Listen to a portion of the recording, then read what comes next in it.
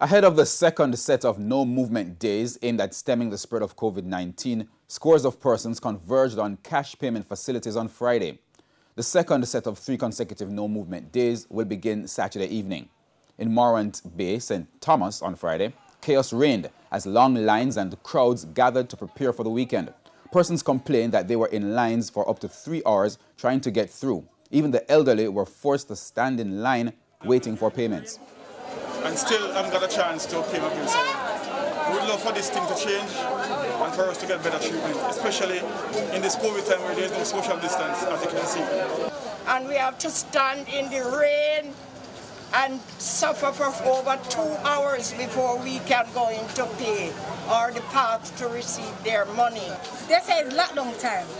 What about the person who don't have it and have kids to feed, old people who cannot work, don't have anything to depend on the fact what they do? Now, some persons we spoke with believe more notice should have been given before the lockdown so persons could prepare without crowding. The no-movement days will begin at 6 p.m. Saturday evening and end on Wednesday, September 1 at 5 a.m.